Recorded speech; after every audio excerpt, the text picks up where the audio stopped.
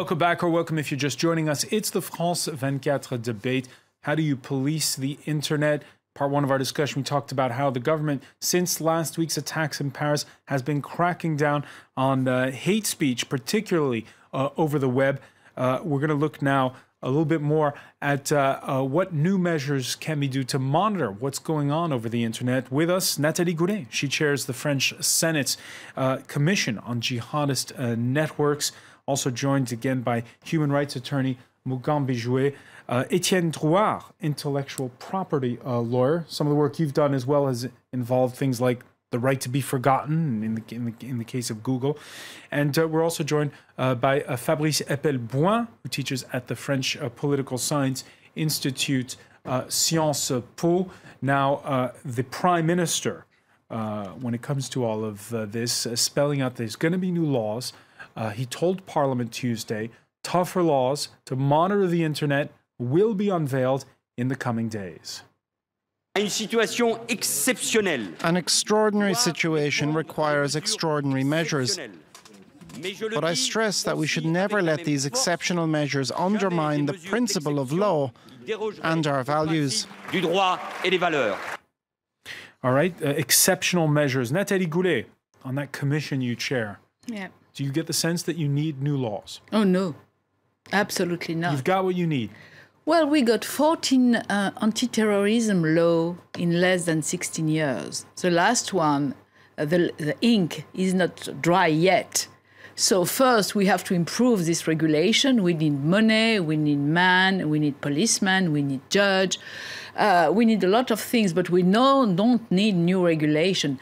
Maybe except for some intelligence services, which need more cooperation or more precise point. But really, we don't need any new regulation. You know, I open a hashtag, no new law, just money. Etienne Drouard, more means, more manpower, but is there a call, in your view, for new laws?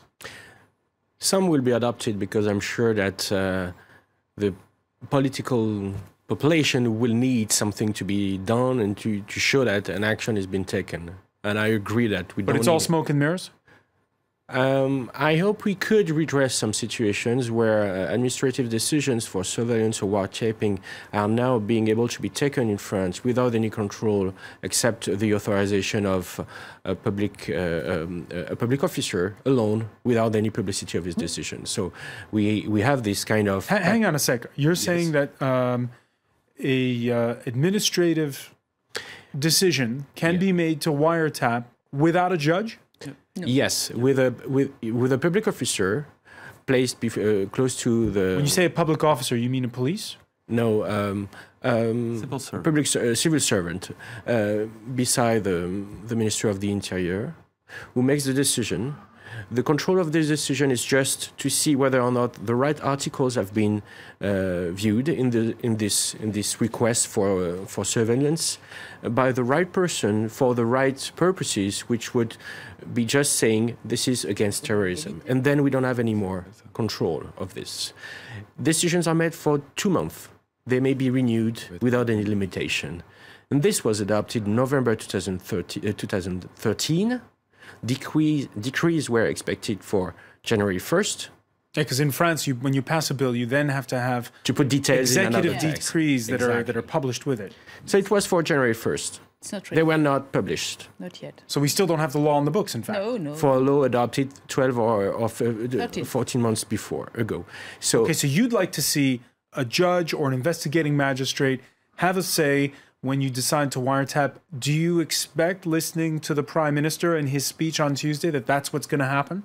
I would expect not only me, but the European Convention on Human Rights, our constitution. But are you betting on it? Yeah. You think Daniel Valls will involve magistrates in this? Because the European legislation basing and used as a ground for these laws has been rejected by the European Commission in March this year. So anyway, for European reasons or for French reasons, the French don't want to fall foul of European law. We will need to redraft it. Fabrice Epel-Bouin, are you optimistic on that score? I am not at all optimistic. My guess is that giving so much power, being able to put anything, anybody, under surveillance is such a power that the executive branch will take it and grasp it and use it. You can't give a candy to a child without expecting him to grab the candy and eat it. This is what we're doing with surveillance and the executive branch. We're deeply destabilizing the equilibrium between the executive branch, the parliamentary, and justice. This is going to affect democracy big time, and it could even get worse. We could give the executive branch in a future election to some extremist party, and this will get really nasty. Nathalie Goulet, are the measures being talked about effectively giving a blank check to civil servants, to the executive branch? No. We put a frame. We have a frame. We have a surveillance by a judge or from an administrative court or judiciary court, and then there is nothing regarding a comparison with a candy. I mean, it's a tool, and some tools we need them.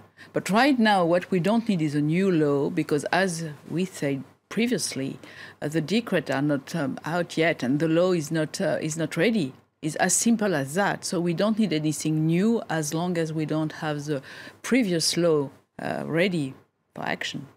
Mugambi Jouet, at the end of the day, will it be like with the Patriot Act in the United States? Does France need a French Patriot Act? I would strongly advise against a form of Patriot Act for France for a number of reasons. First of all, history suggests that these sort of dragnet surveillance systems are not only violations of privacy and human rights, but also they're very ineffective in facing terrorism. Because but we heard people say on Monday when we were listening back to what was said at the march, some said, look, I'm ready to give up a little bit of freedom if it means being safe. Well, that may be the case for a number of lay citizens, but if we look at the pros and cons of these laws, like I said, not only are they violations of privacy, but they tend to generate so much information because dragnet surveillance systems, in fact, generate too much information that's very hard to monitor. And that's one reason why they're not a good system. And with regard to France, there were laws on the books already, and the perpetrators of the terrorist attacks in Paris were already under surveillance, but there was not enough staff to focus on these individuals.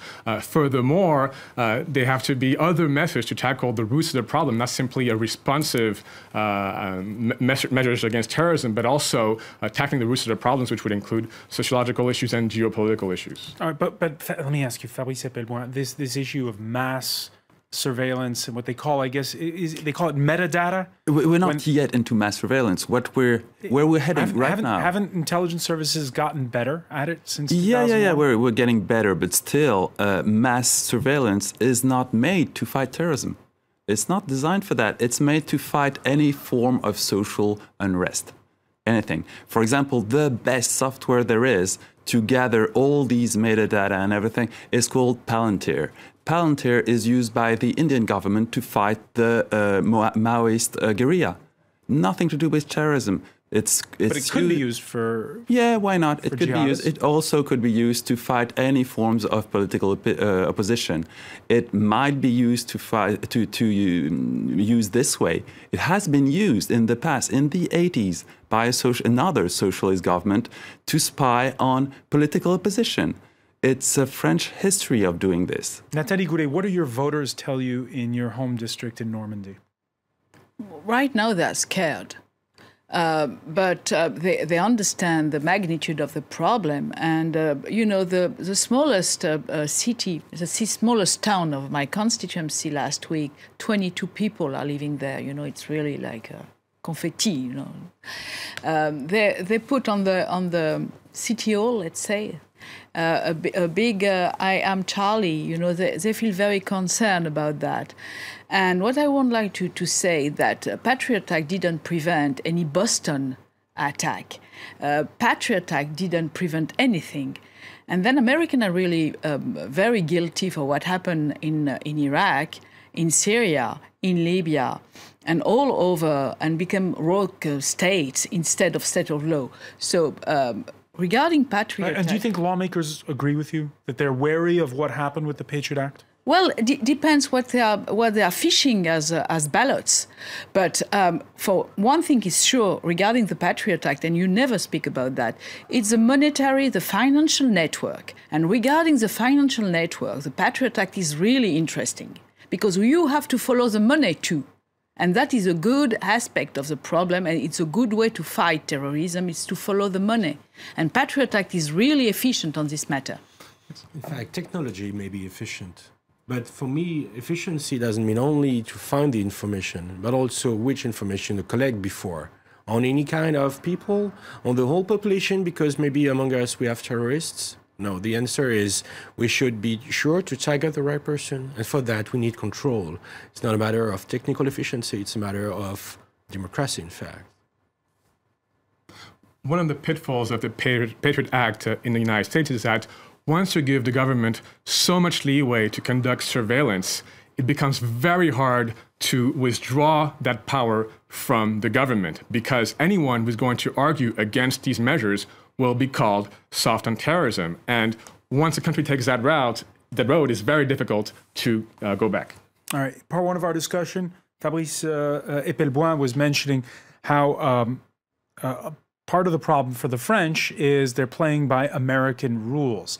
That's certainly the case when you take a look at getting the big internet giants like Google and Facebook to agree with you to hand over a lot of that data. The head of Google France told partner station France24 that the internet giant's already cooperating. At Google, we've already got a policy concerning YouTube and the sort of content that we want to have on our sites.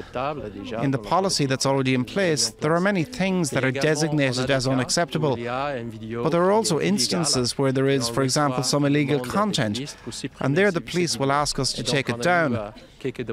Over the weekend, we received several such requests, and we took the videos down as quickly as possible. Took the videos down as quickly as possible. How much do the likes of Google, Facebook, and others cooperate? Oh, as much as they can, until the point where they will consider that there is not much difference between Iran and France, because both have freedom of speech, very restricted by their local law. And both will ask for censorship on this topic and this topic and this topic. And at one point, it's going to be difficult, because if we have content, let's say terrorist content, popping all over the place, they'll be surrounded by content labeled as terrorist, and they won't be effective to put them down. This is a fight. Zine Ben Ali, the former dictatorship of Tunisia, fought against his own population, and he lost. We have to find another way to grasp the problem. It's a real serious problem. Because I'm asking the question because David Cameron's at the White House this Thursday, and top of the agenda is convincing Barack Obama to get those U.S. tech giants to agree more. Yeah, except that he has a very different view on free speech in the UK than we have. The UK view on free speech is very close to the American view. We have a very specific view of free speech, and we have a very specific problem. So what's regarding David Cameron censorship. asking for in that case? Cameron is just asking to end any kind of privacy on the internet by forcing people not to use encryption, and that's a very different problem. It can't work, because basically you need encryption to connect to your bank. You need encryption for many privacy-related stuff. You need encryption if you're a lawyer. You need encryption if you're a journalist. You need encryption for many, many jobs. So this law is just going to be another stupid law. Cameron is gaining cooperation, and better cooperation. He would like to have the same means and powers and partnership as the NSA had to execute with these US giants. And this is effectively what they need, in fact, and what we would all need. We don't need more legal cooperation. We need more technical capacities and cooperation. And it comes from the US government or from the US giants. And Cameron is doing the right diplomatic journey in this. Not only for the law it will enact or not in the UK and in France, we don't care what it will enact. But this cooperation initiative is very good for soft cooperation on software, encryption, etc. So it will make it more efficient, so that they may have. So there'll be bilateral agreements on what's encrypted and what's not. And we don't know if it will be even published. But this kind of cooperation is the key point for efficiency, technical efficiency. It doesn't preclude on the legal debate. So Nathalie Goulet, if all these tech giants are in the U.S., if the world goes on the internet by American rules, should the French government be sending the prime minister or the president cap in hand to Washington?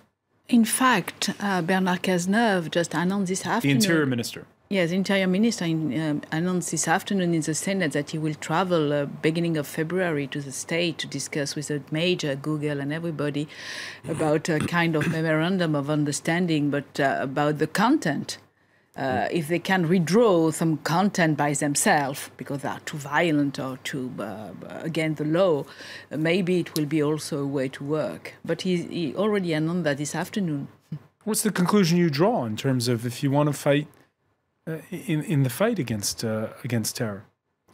Conclusion, I mean, we are just starting the process. My only and single conclusion is that we need money, and we need men, and we need policemen, and we have enough law. I'm sorry to repeat it again and again, but internet will not be the solution. I was in London 2 weeks ago for this new bill, which is also very tough regarding the IP. And it's absolutely the internet protocol, just like the internet address for each computer. but it's just a past theory, because IP is not useful anymore, because you cannot identify people with IP. It's not useful anymore. So it's just old-fashioned way to think about that. So it's better it's better to discuss with the people than to stay abroad and then to try to understand, because all those people are not used to this technical point, and we have to discuss and to learn about that to be able to act. Mogambi Jouet, we're talking what's still an emotional moment here in France. It's still an active investigation in the case of what happened. As a result of this, do you see bad laws being passed in haste? That's certainly a danger. In times of crises, the public can be persuaded by politicians to take laws that are draconian, that go too far in violating civil liberties in the name of security. And also, as I mentioned earlier, these events have been dubbed the 9/11 of France. But there's a big difference with 9/11 in the U.S., which is that all the hijackers that were responsible for the 9/11 attacks in the U.S. were foreign citizens, whereas the recent perpetrators of the attacks in Paris were all French citizens. And the root of the problem is the radicalization of wayward French youths who do not feel like they belong in French society. And unless this root of the problem is tackled, all the other measures that we've talked about, such as repressing free speech or increasing government surveillance when already there are a lot of laws in the books, are not going to resolve the problem. And do you agree with Senator Goulet that what you need is more manpower and more police, and that there should be more surveillance? Absolutely. In general, it's important to keep in mind that in times of crises, politicians feel a lot of pressure not only to act, but to seem as if they are acting. And one of their arguments is that there are not enough laws in the books to tackle terrorists, but there are many laws in the books. And it's a broader question of whether the French intelligence services are working competently or whether they are understaffed, and even whether they were able to generate a broader range of surveillance, whether that would be helpful, because then they would possibly generate so much information that it would be even harder for them to monitor all the suspects.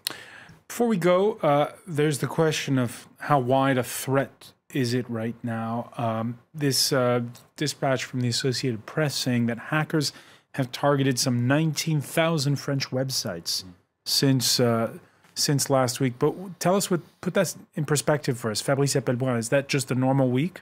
Well, we're talking about very low-end hacking. That's the equivalent of writing an insult on the City Hall entrance. It's like putting a graffiti on a wall. It's nothing really bad, but it's a signal. It's a signal that there are many, many people on the cyberspace that are protesting. It's a form of protest, and we shouldn't take this anywhere else than a form of protest. It could escalate into something worse, but so far this is just protest going on in the cyber street. So what should be the government's reaction? Nothing. The only reaction to that is that people who have websites should take IT security seriously. It hasn't been done so far. There is lots of work to have on IT security. If you have a website, it's your responsibility to make it secure. And so far, since it's not visible, securing a website isn't visible until something like that happened.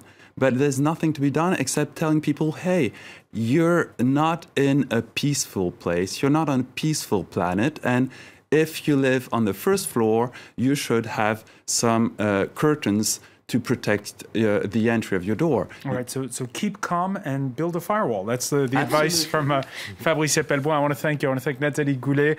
I also want to thank Mougan Bijouet and Etienne Drouat. Stay with us. James Creedon is next. It's our Media Watch segment.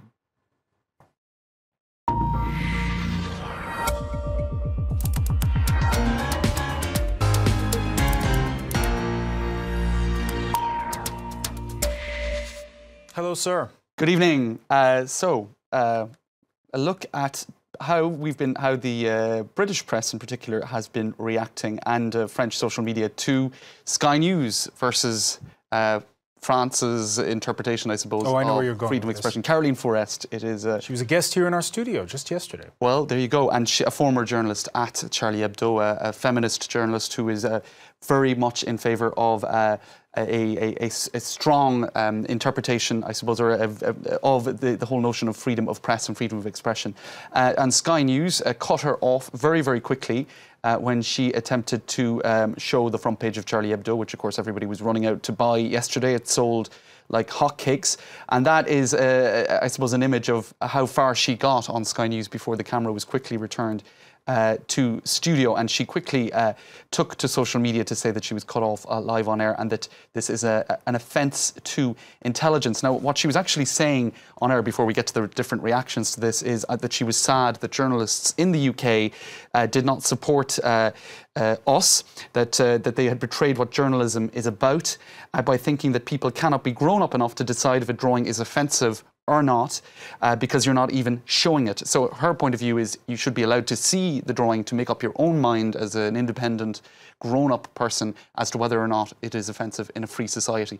Now, it's interesting because if you go back to 2005, when the conservative Danish daily Jyllands-Posten published 12 caricatures of the Prophet Muhammad, very few, and there was no media, in fact, in the UK that republished those cartoons at the time. So it's not new that British media have a different position to, I suppose, French media in this regard.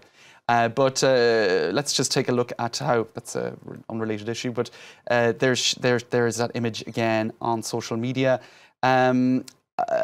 She also did this, by the way, in 2008 on CNN. So she takes quite, I suppose, an activist role in imposing images that certain editorial staff have decided won't be broadcast on their airwaves. From her point of view, this is about freedom, and it is an activist attitude. Sky News is "Je suis un coward," I am a coward. So they're playing on the whole "Je suis Charlie" or "I am Charlie" meme.